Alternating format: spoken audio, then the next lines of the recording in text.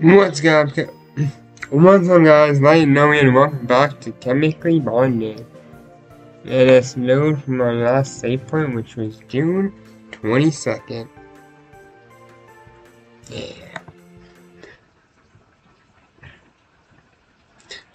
Besides the ambient sound of club activities, the corridor is silent enough for me to hear Kyoko moving around inside. Stray dust dances around in the air as I wait for her to call me inside. Rather than a call, a panicked yelp makes its way out from inside. Swiftly, my body turns and pushes the door open on instinct. Are you okay? As my vision adjusts to the light, Kyoko stands embraced by the evening sun and nothing but her. Gonna need a sense of that. Her figure is surprisingly athletic. Now that I can see it, she must train a lot outside of school, when she isn't doing science, that is. Her skin too, free from blemishes, has a mild shine as a light sweat glistens from the sunlight behind her. As for her choice of fashion, small blue bows stand out upon her rather plain white underwear. Wait, why am I just standing here staring? Kyoko too remains frozen, still clutching her hands to her hair with a bewildered look. One which soon changed to a pang of embarrassment, now that she realizes what I'm seeing. What are you? Her face, now reddened, is just one of many sights laid out before me. It's a story.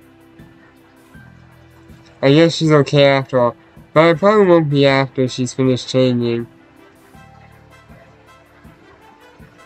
Yeah, I knew that was coming. You can come back in. Embarrassment still spilling from her voice, Kyoko calls out from inside that. Maybe it best if I explain myself. Now adorned in casual clothing, Kyoko faces me with the same sense of embarrassment coating her face. Cheeks still rosy as she averts her gaze away from mine. Sorry about that. I heard you scream and I thought you'd hurt yourself. It's okay. Thanks for the concern. It's my fault for not being careful. I almost fell over. Well, thankfully everything's okay. At least she is. The room is still a mess. Shards of broken glass lay the floor coated with whatever chemical was originally inside. Kyoko's eyes quickly follow mine downward as we both stay still, staring at the scene. It looks like we'll be cleaning things together once again. It was my fault. I'll clean it. You should go home. Are you sure? I'd be happy to help. Kyoko, reverting her gaze towards me, shakes her head and sighs softly. She must feel bad about messing up her experiment. Picking up my bag, I leave her behind and I head towards the door. However, before leaving, there's one last thing I need to address. I will be coming tomorrow. Oh. Right. Maybe the joke has lost its effect, but Kyoko seems to trust me enough now that she no longer needs to ask. For both of us, the science comes to become routine, even after a short amount of time. I'm enjoying it enough to stay here. Kyoko too seems to be enjoying it herself, and that in itself makes me happy. Departing with a wave, I make my way through the corridor, set on my journey home. The sounds of club activities still strongly ambient through the ground, provide subtle distractions as my feet meet the ground, casting shadows in the evening sunlight. I can't help but smile. I will be coming tomorrow. Me! I'm gonna go a little long because I wasn't even really sure. I just didn't want to have that in the last video. A slight breeze meets my face as I idle beneath the illuminated evening sky, rustling my hair as I begin strolling across the school ground. The scene before me is picturesque. It's a sight filled by the mild, unusually unnoted jitters of the ward.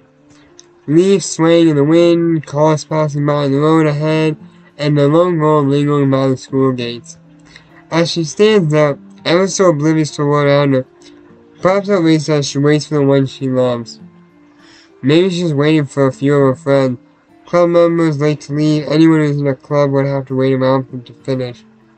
However, truth be told, I know exactly who's going. I can't help but admit that I've been wanting to see her here too. No, she's not waiting around for the love of her life. She isn't waiting for friends either. This girl, heading towards the shop there, is a person I'm quite familiar with from the get-go. Naomi Sato. Feeling ignorance about it around and notice her weight. I turn my head back to ensure that she's not walking towards someone behind me. With an empty yard staring back at me, I know that it's not the case. I was waiting for you, idiot. Of course, I haven't missed her rude and condescending voice. What do you want? I thought I told you to stay away from Kyoko. Are all guys really this dumb? Luckily for me, she's keen on following up with her threat from before.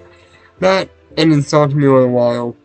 Despite it, both are the same person on mine. Kyoko. However, what she thinks I am. Maybe I can talk some sense into her. To think that she's this fussed over Kyoko, there must be some reason behind that.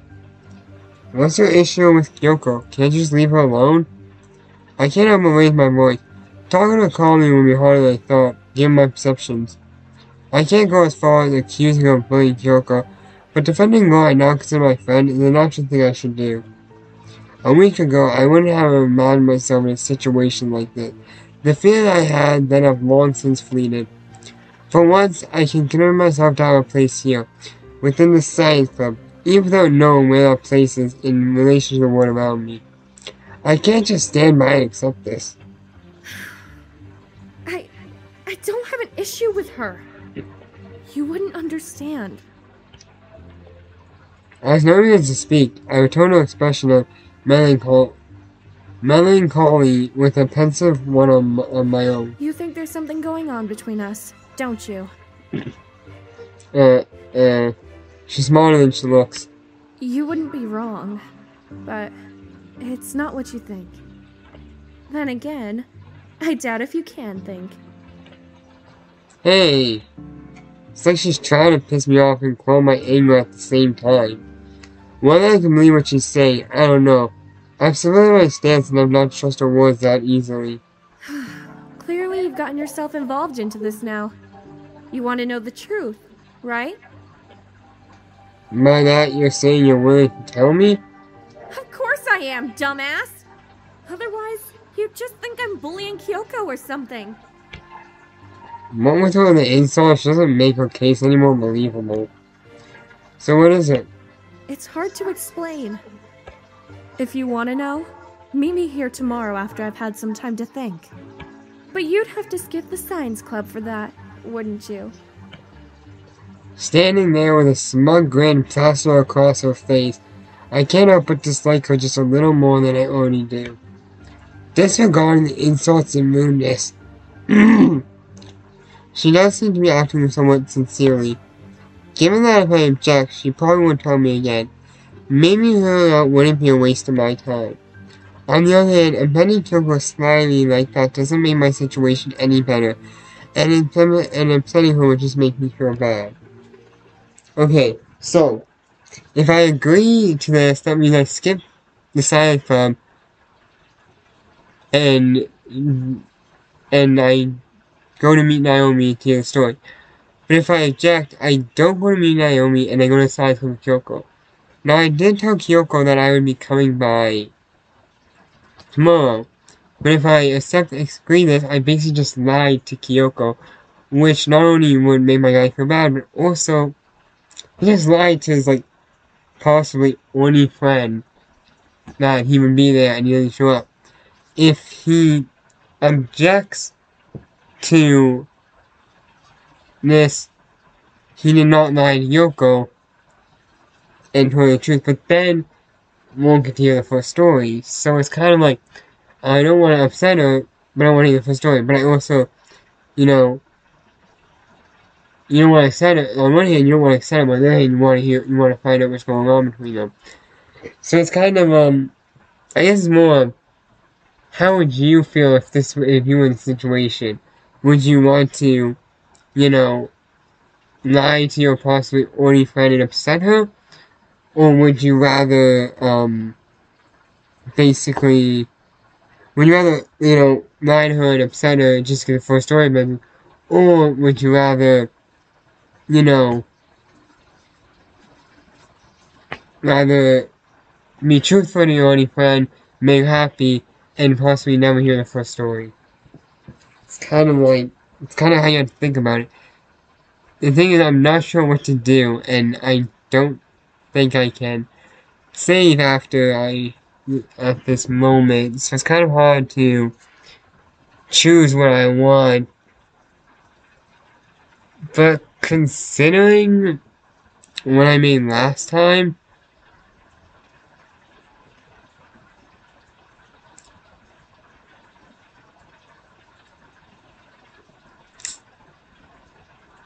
remember I was talking about that something came up when he got home that he couldn't, maybe something happened when he got home that he couldn't, that he had to go home right after. I think he would look out the window and see me talk to Naomi if I agree to this. But I am going to, in this case, I'm going to agree to meet Naomi after school in some science club. We'll see how this plays out, because I swear I chose object last time, so I have no idea what. So this means that agreeing to this is going to be new to me.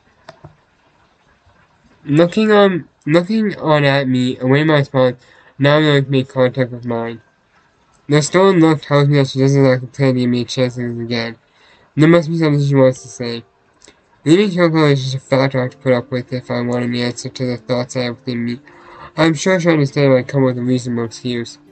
Passing on to see the story from Naomi's perspective isn't something that I like to do, given that she's willing to talk. Finding out what her issues with Kyoko are is my priority, even if I don't really like her attitude. Fine. If it's not what I think, you must have had a reason to stop me like this. I'm glad you understand. From sternness to sincerity, Naomi's expression changes to a more welcome one. It's something which looks trustworthy, at least. Somebody needs to. Anyway, I'll be waiting here again tomorrow. I'll be skipping training, too. So don't feel too bad. Since she's the team captain, I don't think anyone can berate her for skipping. I don't want you to back out on this. The qualms of leaving Kyoko behind still linger in my mind, but I guess I had made my choice. The issue of Naomi's involvement with her has been bugging me the last few days. To have her openly decide to tell me, even after strangling me in the corner, means that it's been bugging her too. The thoughts of her blaming Kyoko seem to be less founded in reflecting on her actions. If it were the case, she wouldn't give me second thought. Perhaps she'd explain herself after all, but it could just be that I'm in my head. I should have realized it long ago. Anyway, I'll be going now. I'm tired of seeing you, is what I expected to say. But alas, my wind caused nothing but a small yet significant wave. The evening sky glows above us as the sun begins to fall. A canopy above us as the mild spring air blows into my face. Whether my decision was right, I'll have to find out tomorrow, but the guilt is still there. Hey, what are you still doing here? A faint yet cheerful voice makes itself distinct behind me as we're still in the schoolyard. I must have been standing for a while. Turning to face her, Kyoko's usual sharpie expression shines in the sunlight as wind rustles her silky flowing hair.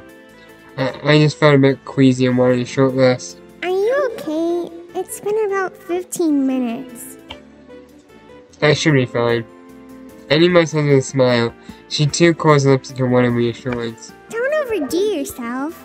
You have to make it in tomorrow, right? That's right. Her words made me reflect on my choices, which still fill me with doubt. Standing here with a bright smile across her face, Kyoko is oblivious to my involvement in the situation around her. Sooner or later, the truth of the matter we made manifests as our friendship continues. It's hard not to believe that Kyoko too must be feeling inside her. Her relation to Naomi is too apparent to ignore. My role in it was clear, but I can't help but feel as if I'm now a part of it. It's getting pretty late. She's not wrong, but in knowledge of the time, it's easier to think that directly as I think we should go. For a quarter of an hour, I've just been standing here facing the issues surrounding the two of us. What are you doing just standing there? Come on!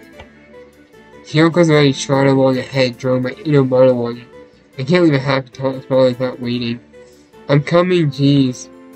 Trailing behind her, we reach the main gates together, and thus facing the Teleport Approaches, the day itself has been enjoyable in more ways than one. I'll see you tomorrow, Hyoko. Goodbye. Have a great evening. I'm not planning on doing much, but a warmth doesn't fall on deaf ears. We'll still be seeing each other in class. With a mutual set of smiling and parting ways, we head home beneath the evening sunlight in opposite directions. Another day finished. I'll have to think about it all later. I don't have an issue with her, Naomi.